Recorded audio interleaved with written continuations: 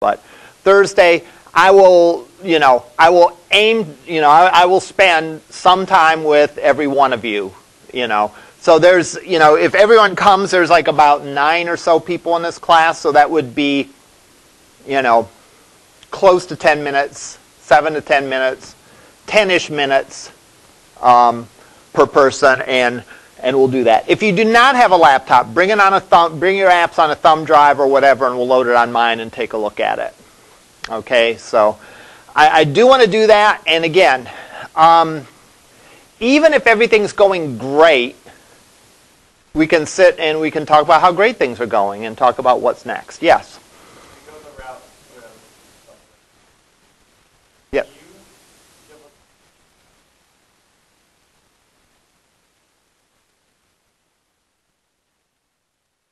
I don't know what you mean. I'm thinking that that one folder really isn't anything. It's like kind of a ghost folder. So I think there's only one meaningful folder when I send that. But no, you don't really have to do anything. In other words, the stuff that you upload to Canvas works for me. And especially with Android Studio now. I've had less and less problems with Android Studio as time has gone on and all that.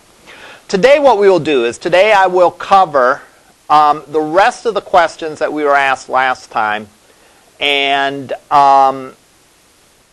then see if there's anything new that's fuzzy. If not, there is one thing I do want to talk about relating to the blackjack game.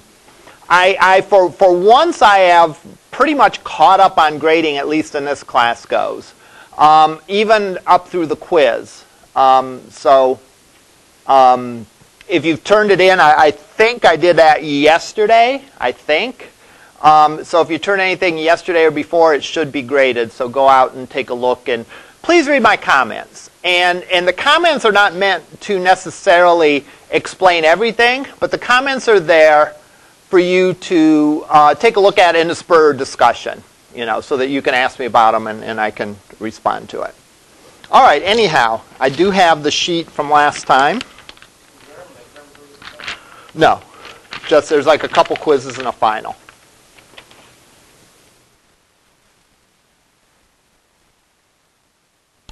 All right.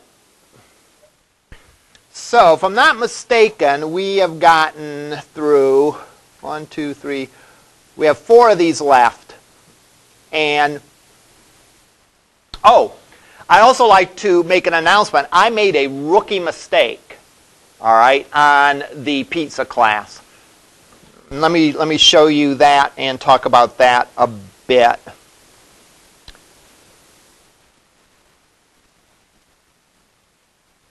A rookie mistake, yes. And I did not count off for it the one person that caused a problem for. So I did not count off for yours because that was my mistake. And I'll show you what the mistake is as soon as I remember the name of the website that I want to go to. Canva. Did we work around your mistake? Yes.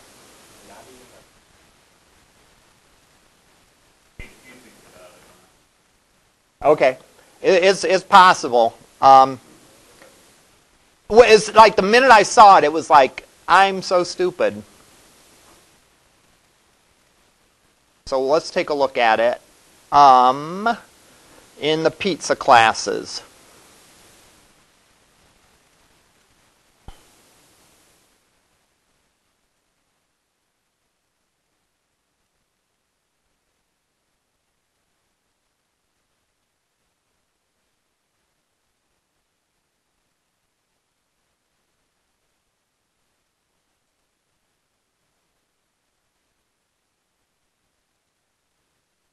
And remind me, I'll bring this up in Java class tomorrow as well, because I posted an announcement to both of them. So, all right. This code here is wrong if size equals S. Okay?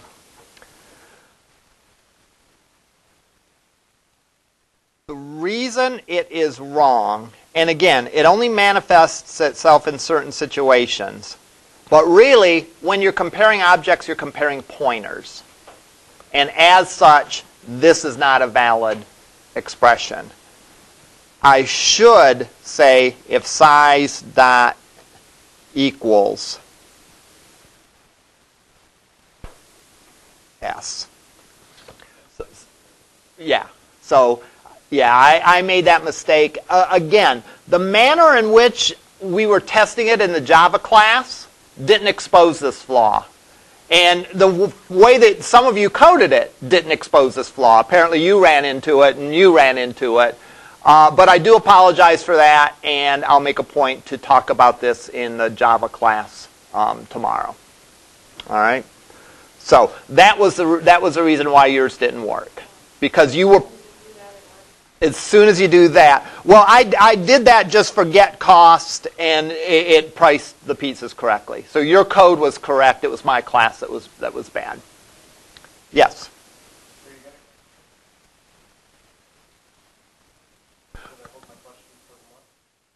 Yeah.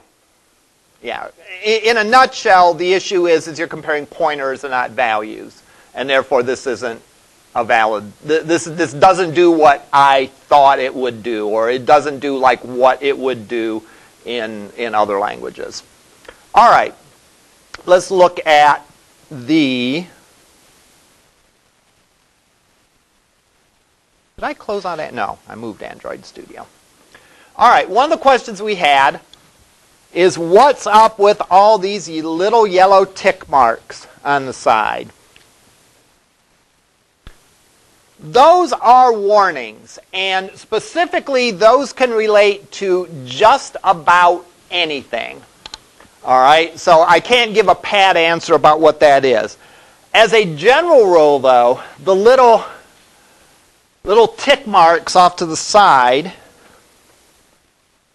will not stop it from compiling. So like, for example, there's one, there's one, and so on. If you want to see the specifics of it, you can click on it. For example, if I click on this one,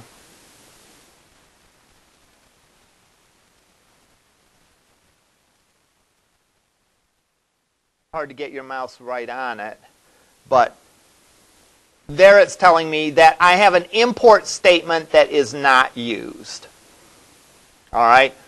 In other words, I don't have any table views or text layouts, or I'm sorry, table layouts or text views, and yet I've imported them. So it's warning me about that. That doesn't really cause a problem. It won't keep it from compiling. It won't keep it from executing, but it's probably something you should clean up. Yes? Ever's a long time. Pardon me?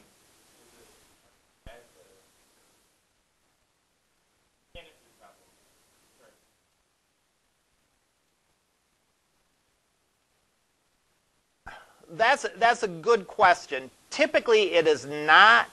The only thing I'm thinking of is if you weren't trapping an exception. Oh, well, I'll give you an example. Deprecated methods, it's liable to show a warning for. And it's liable to show a warning if you cast something as something else. Simply because if you cast something, there's a chance that whatever you're casting might not be the thing that you think it is. And it might show you a warning for that. And so that could potentially cause a runtime situation if it wasn't what it is. But for the most part, no, it wouldn't be a problem. What's this one? This one actually annoyed me. Because it tells me the if statement can be replaced with, and it shows me another way of writing that statement. So what? All right? You're gonna whine at me because you would have written it differently? Well, exactly. It's like I don't get that. Why it even bothers. But it's educational. You can look and you can pick up programming. Let's see. Do you get extra points for a blue tick mark? No, because it does that automatically. It means that this stub was automatically generated.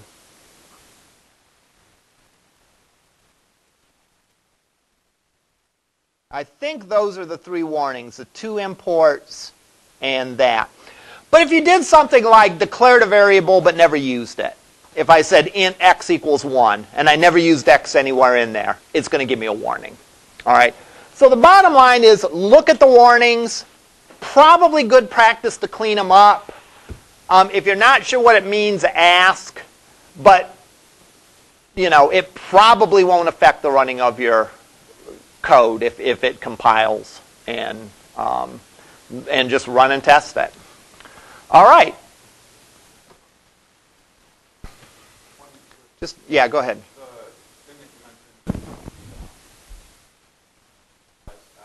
Mm-hmm.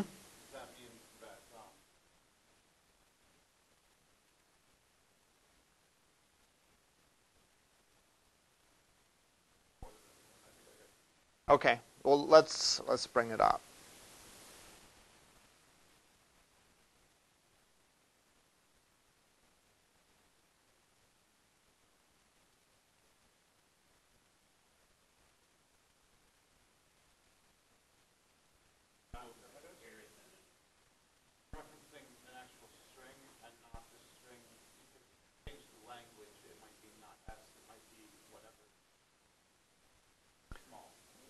No.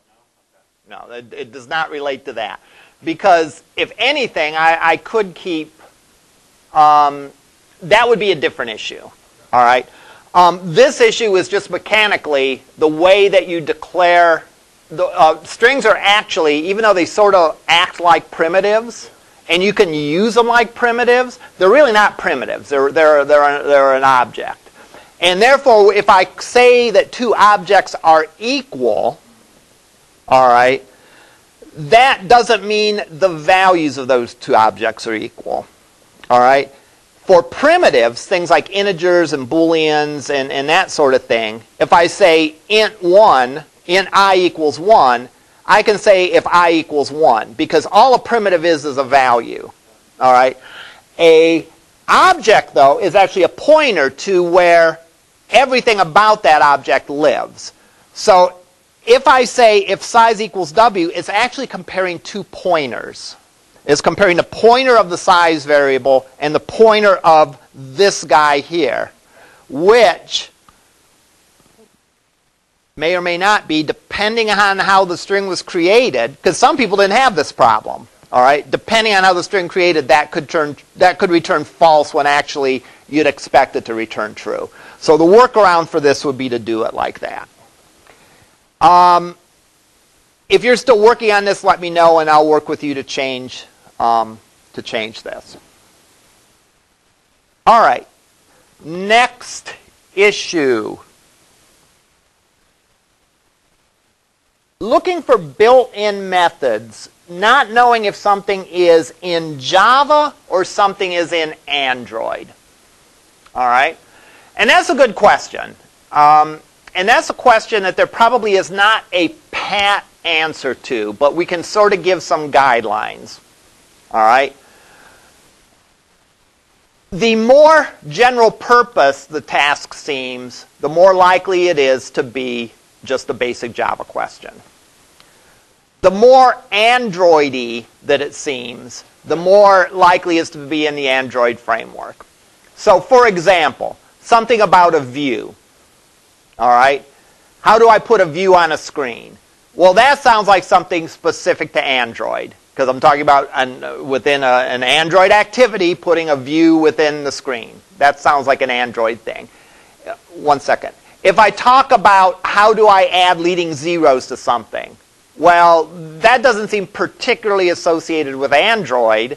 Therefore, I would say that that probably relates to general Java. So things related to the views, things related to the activity are likely to be associated with Android, whereas things that's just related to processing array list, processing strings, processing numbers, and so on are likely to be more specifically Java. Yes?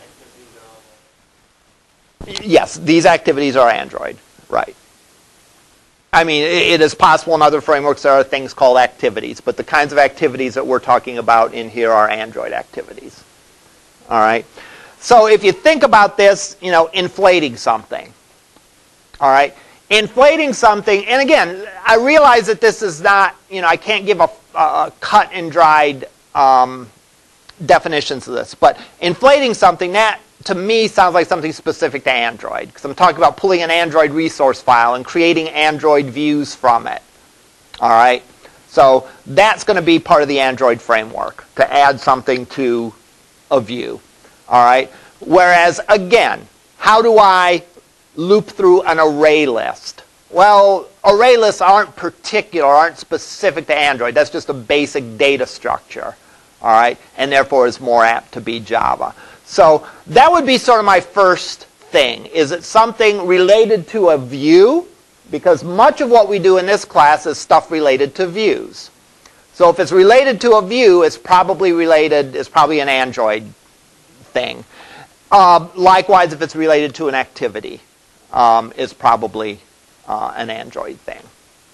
If it's something related to gestures, you know, touching, tapping the screen, or swiping the screen, or something like that, it's probably Android.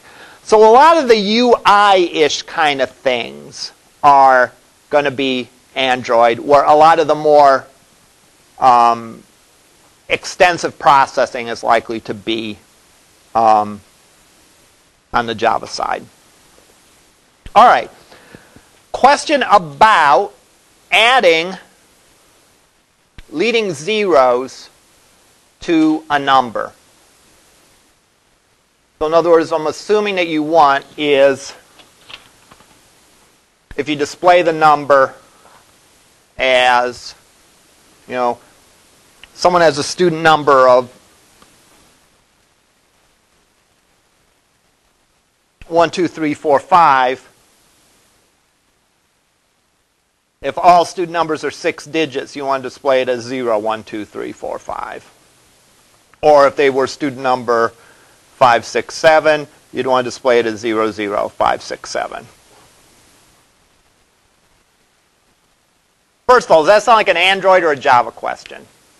That's a Java question. There's really nothing about that that implies that it's related to a specific view. This is just specific sort of programming stuff. All right. Now, I have to admit, I have no idea how to do this. Well, let me rephrase that. I kind of do have an idea how to do this. I know 2 ways how to do this. All right? I know how I could write a function to do it. All right? I guess it would depend on what I wanted to use that for. If I wanted it simply to display it, like here's the student's record and their student number is 0, 1, 2, 3, 4, 5, then you could write a function to make it into a string, right? And look at the length of the string, and then for every character it is less than the number that you wanted, 6 for example, you would loop through and you'd concatenate a leading 0 to it. So the algorithm for that would look something like this. If I have a string, I'd give my function a string and an integer saying how big the output should be.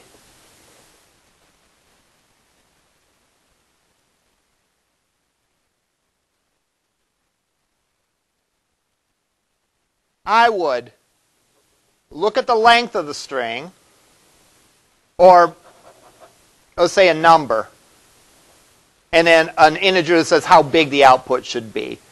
I'd convert the number to a string. All right? I would get the length of the string.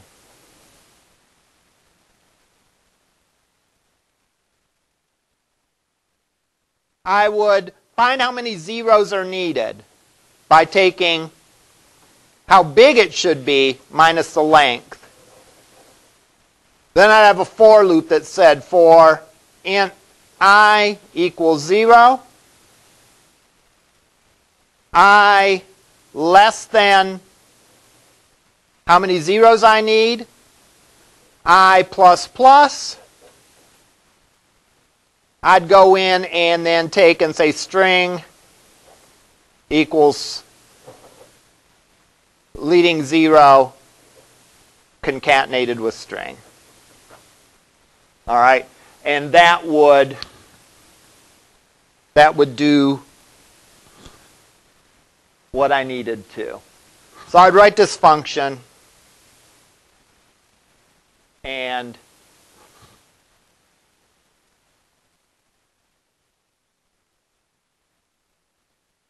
I would just form it that way.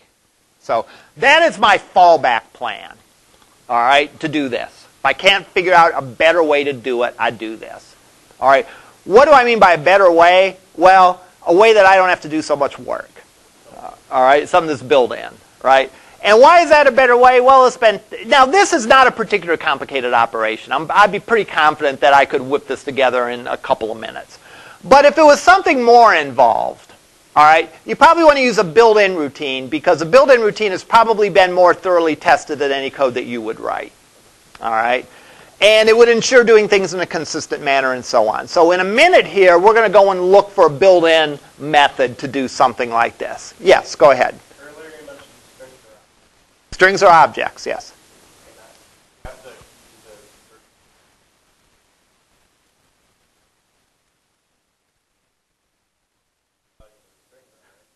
I don't know. You probably can. You might be able to.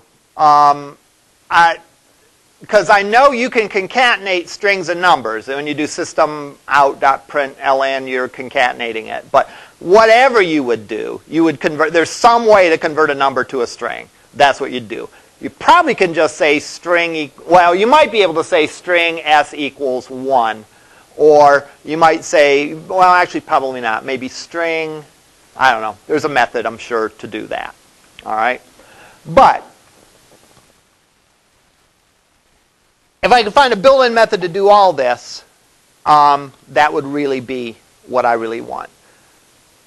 So what am I doing here? I'm formatting the numbers.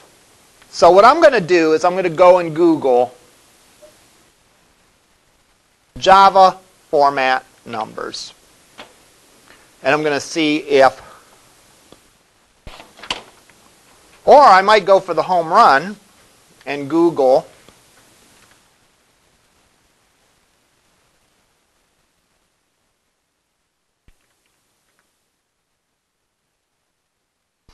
Java format number leading zeros. Looky here. Adding leading zeros. And essentially, they have my routine up here, the one that I described. All right?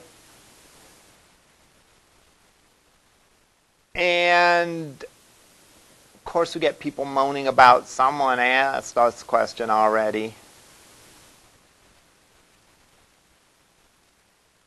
And there actually is a string format method that goes and takes the string, and if you do that, it would convert it to a formatted.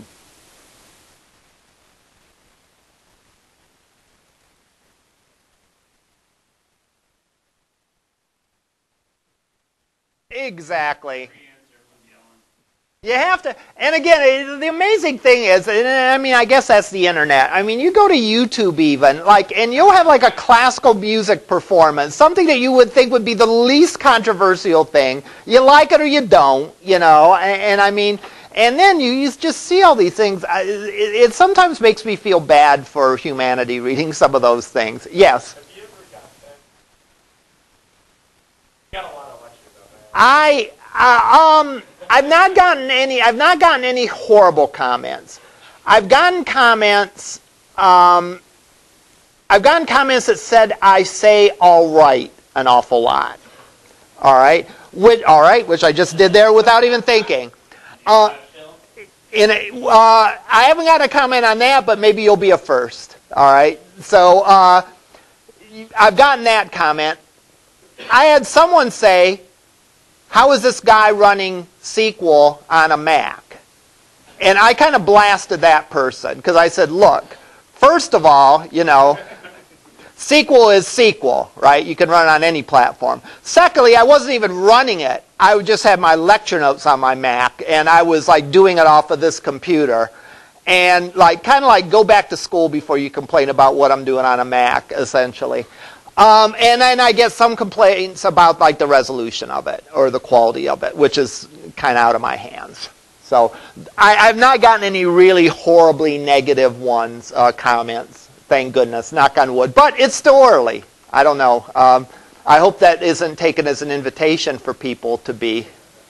And I have gotten a lot of fairly good comments. For the most part, my database design videos are the ones that generate the most traffic.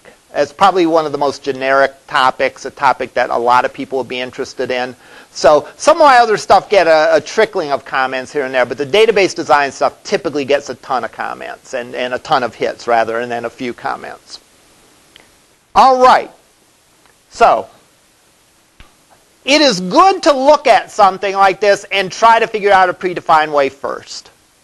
All right? Because there's a lot of stuff that's in the framework. But you always have, sort of as a last resort, the fact that you can code it if you need to. All right? So that is looking for built-in methods and leading zeros, I think.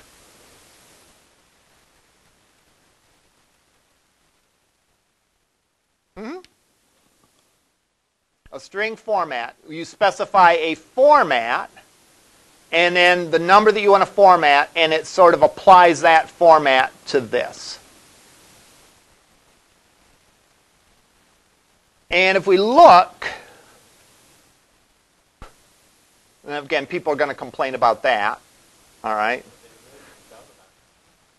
There are many locales that don't use Arabic numerals 0 through 1. Wow. Java string format.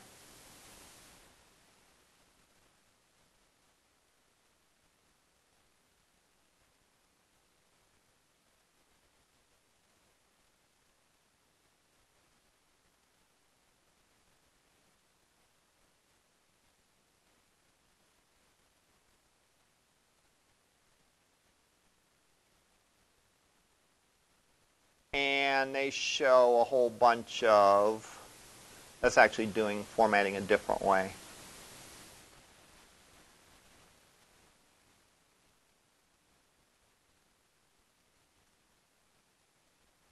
This allows you, for example, to add like words to a number.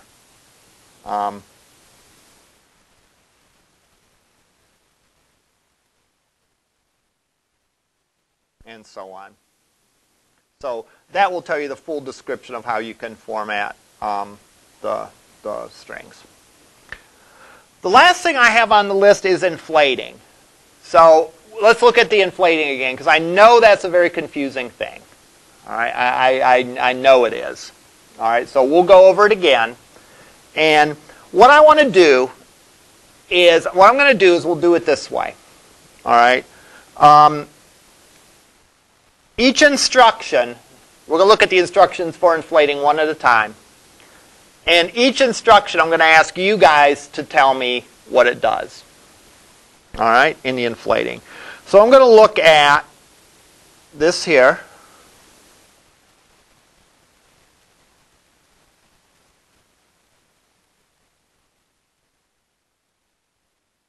Take this method. I will switch over at some point.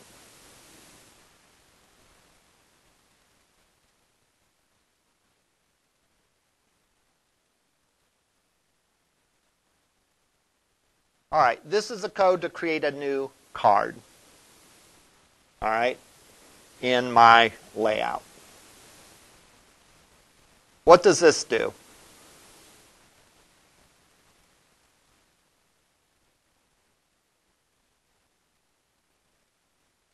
Creates a card object.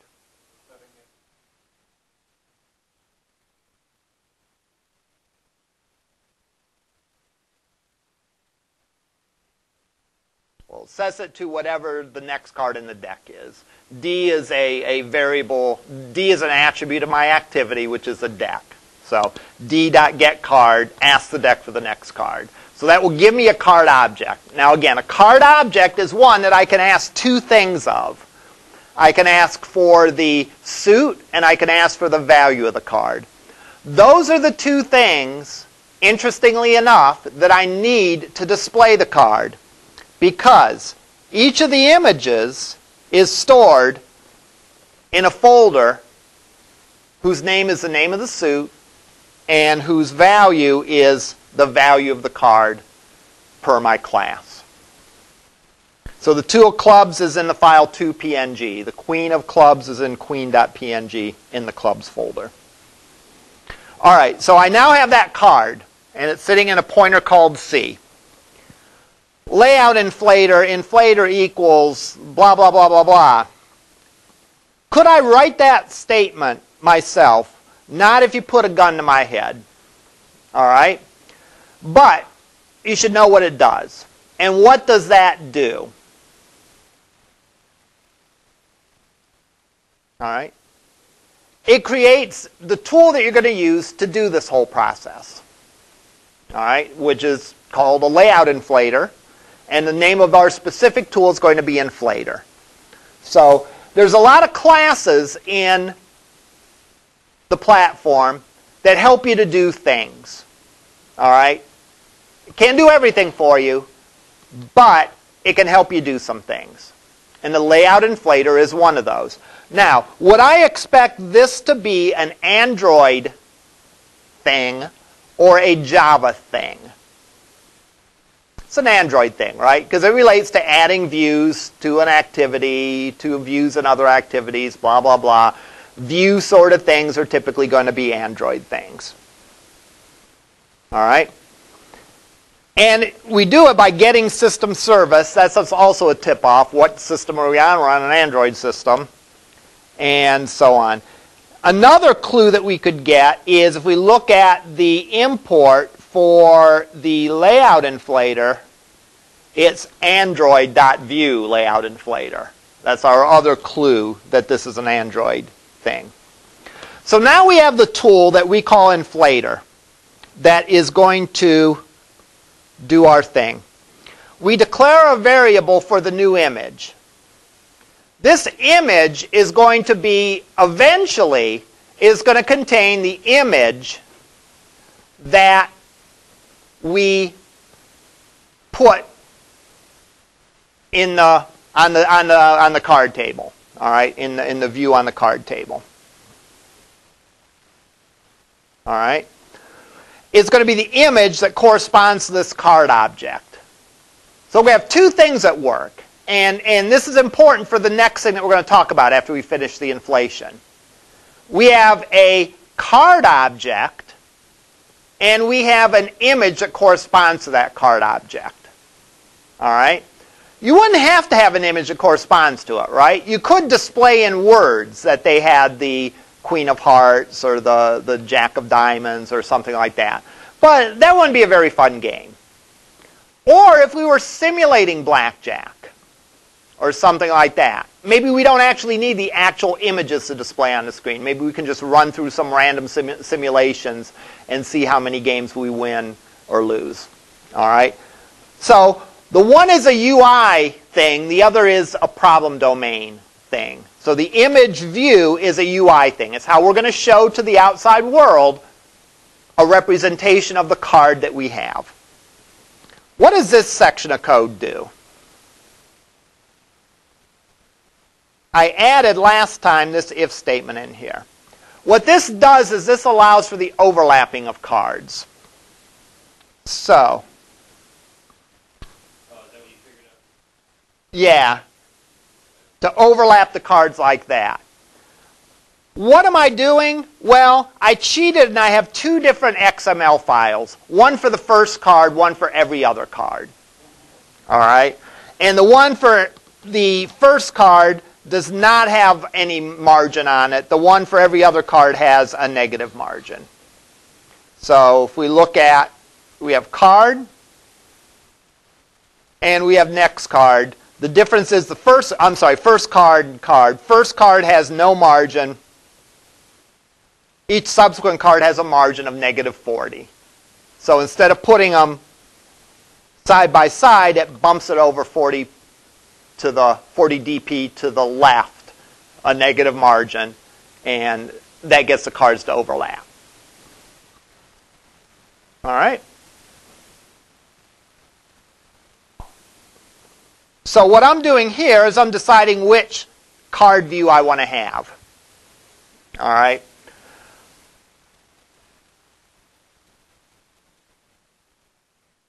And in either case, it creates the image view, new card, it creates the image view by inflating the proper XML file. And in one case, in this case, it inflates the first card layout. In this case, it inflates the subsequent card layout. Peahen layout, get child count, is telling me how many views are in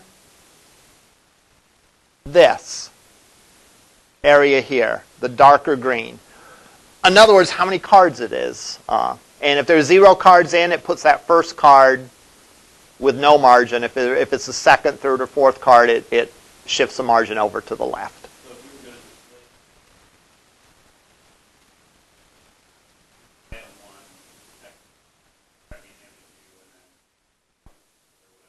well, good question.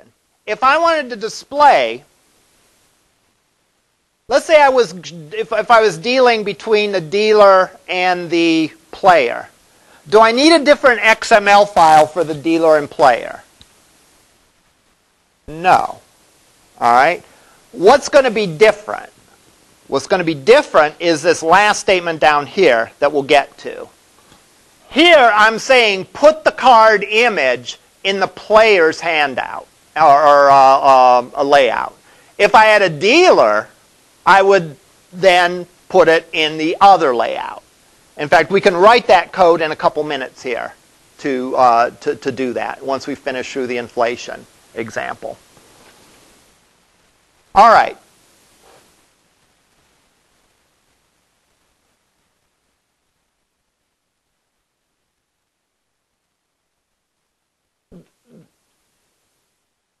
Well, the code for the random card is in the deck class.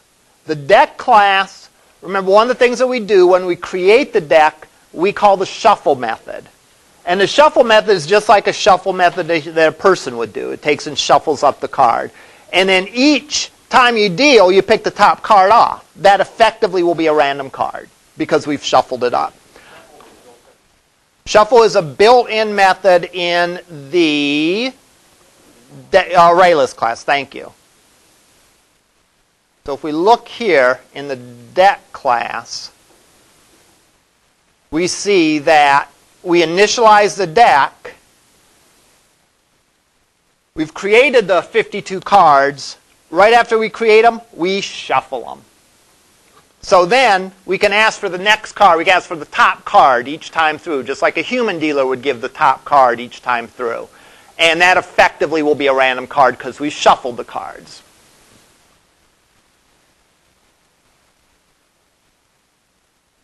Okay. We're then using these things to grab the image file and create an image from the appropriate file. Again, these are like the inflator. These are things that we didn't write, but they're tools that we can use to grab the contents of a file and create an image from it. Here I'm opening that file. And what's the name of the file? Well, from the card we get the suit, a slash, and then from the card we get the name. So one of the things that the card can return is it can return its suit. Another thing it can return is the name of the card. All right? So what we do is we simply open up that file name in the stream. We then, from that, we create a drawable from that stream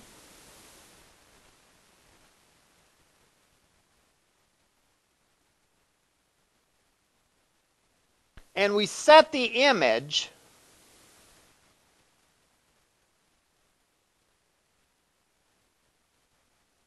to, we set the image view, image associated with the image view to the image that we pull from that file.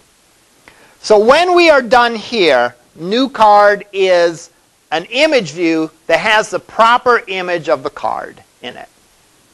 The last step we have to do is we have to go and add that to the player's layout. And that's what this step does. Up till this point, we're creating that new image view, and it just lives in memory. It doesn't belong anywhere, though. In this last step, we actually add that image view to the player's hand, if you will. Questions about this? Any of these lines unclear?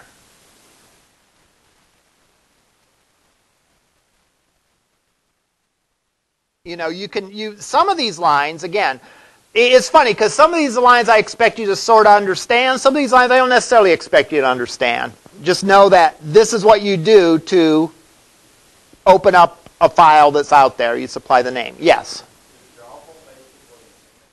Yeah. Yeah, it's an image that can be drawn on the screen. It's something that can be drawn on the screen. Right. So you make it using the contents of the file, then you associate that drawable with the image view.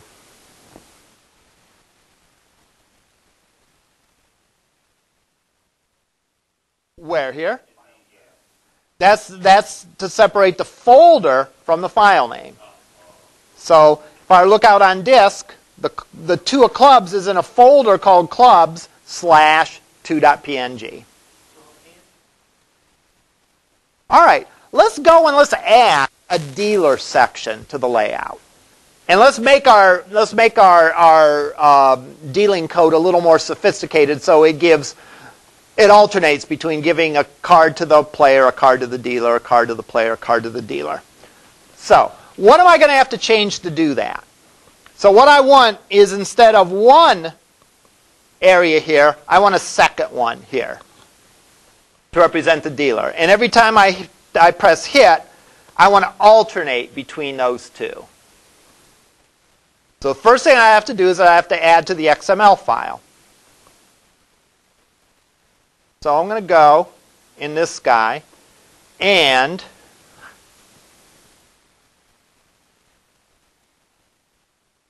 I'm just going to copy this guy.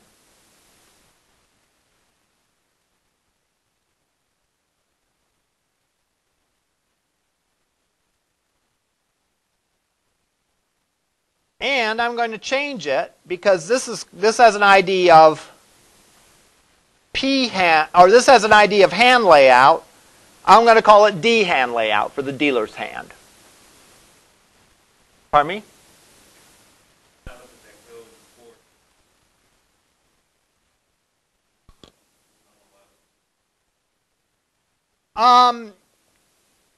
Because my minimum API is set too low. My minimum API is set to 8 when it should be set to 14. So it's warning me that if you tried to run this on an earlier version of Android, it wouldn't know what that is.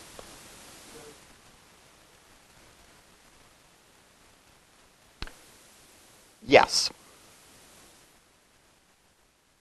In this case, and again, that's context dependent, but in this case, what would you call this? Magenta is the namespace. All right. The blue is the attribute, and the green is the value of the attribute.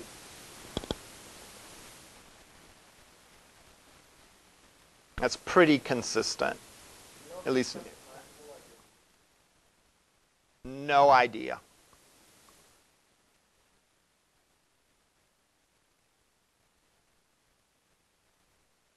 All right. So, what's the next thing I have to do? Well, I have to grab a pointer to that. So I'm going to create another variable in my activity that's called D hand layout. And I'm going to find it in my view based on the ID.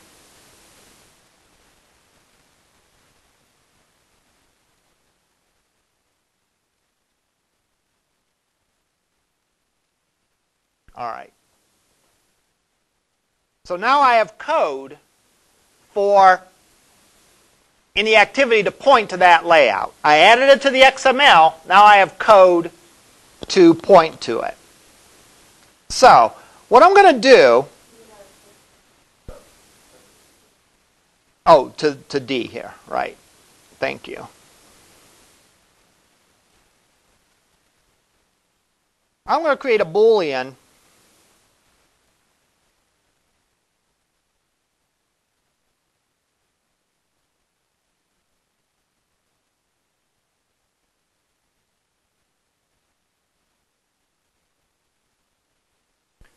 B player's turn, and I'm going to set it equal to true. What that means is the player's turn.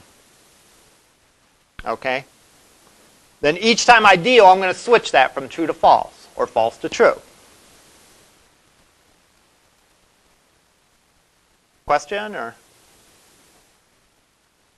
How would you do it?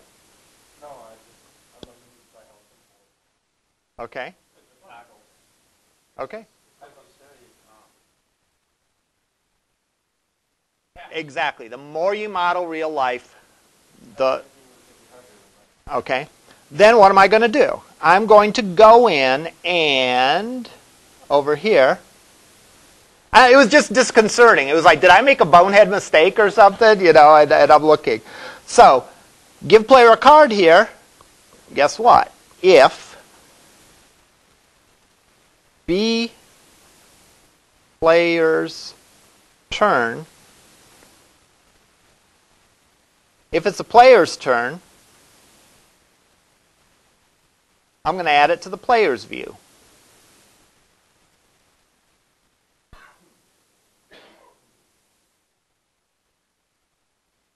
Otherwise, I'm going to add it to the dealer's view.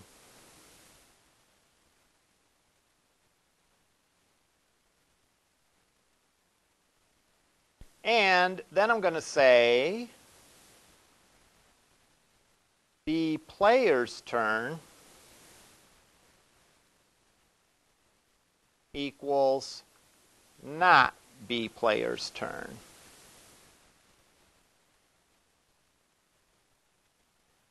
What does that statement do? It changes it from true to false, false to true.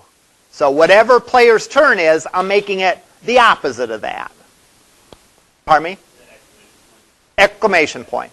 Exclamation point is not. So B player's turn equals not B player's turn, the opposite of B player's turn. I can only do that with a Boolean, right? Because a Boolean has an opposite. True's opposite is false. False's opposite is true. Can't do that with a string. You know, what's the opposite of a string? I don't know. It doesn't even make sense, or a number. So this is a quick way to toggle between true or false each time. So let's run this and hope that it works. Go ahead.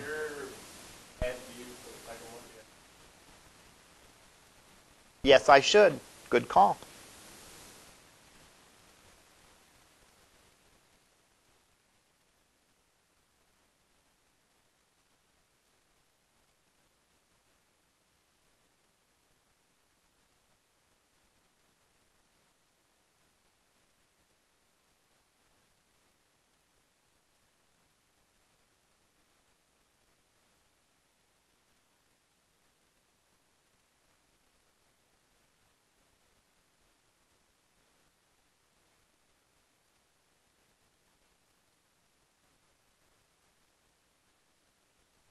So now in our emulator, we should have two of those stripes that we'll see. So I get a hit and added it to the player.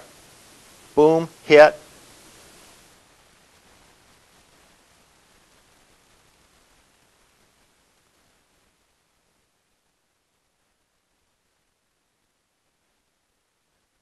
Not showing anything in there. So good. All right, let's troubleshoot that. First thing I want to do is I'm going to look at the XML.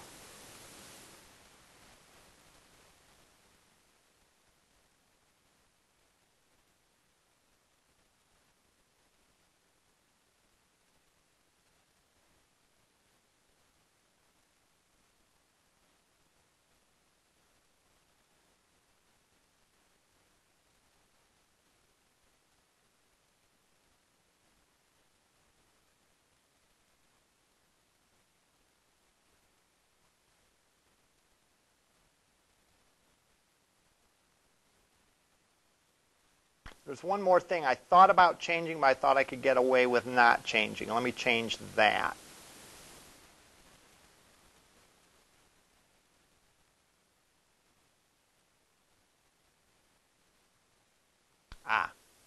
Here's probably a problem.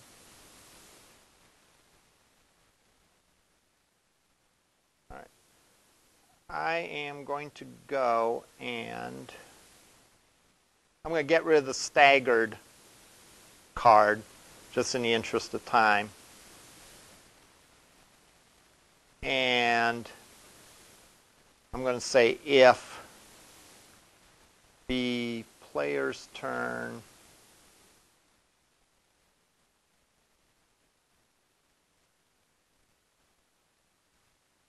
else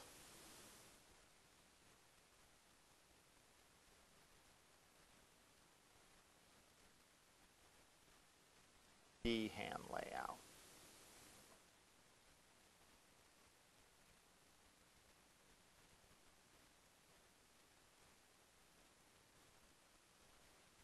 Okay, let's see if that does any good for me. Yeah, I know. Just be an extra if statement to put back in though.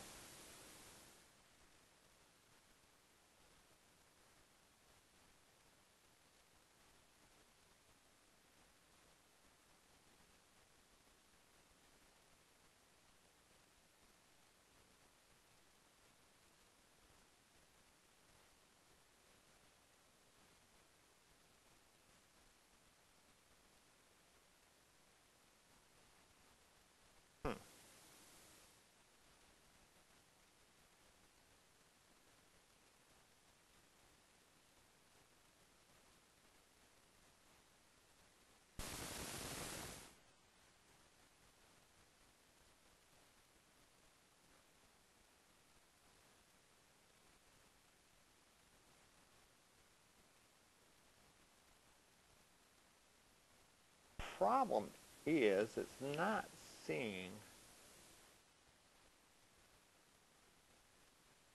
I'm thinking my problem is with my XML file. I would not be surprised if the one isn't underneath the other one.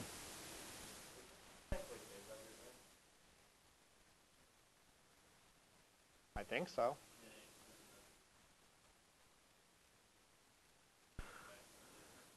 Let's go and switch the order of these.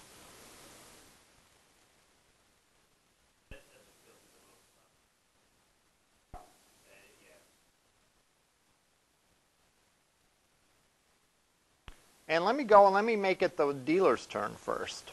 Let's see if we still have the same problem.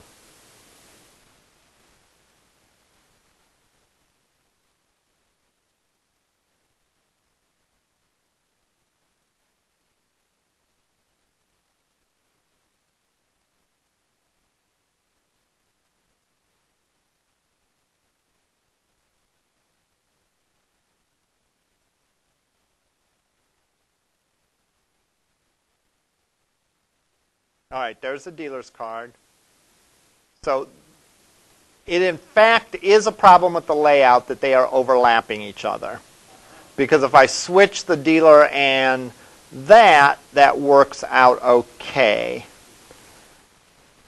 I am going to... That's exactly what I was going to do. Get rid of the scroll view. Because I'm thinking the scroll view is messing me up.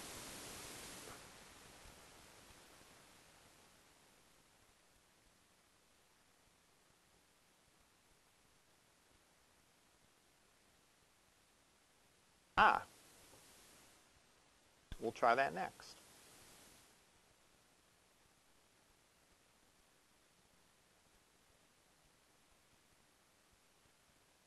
Yeah.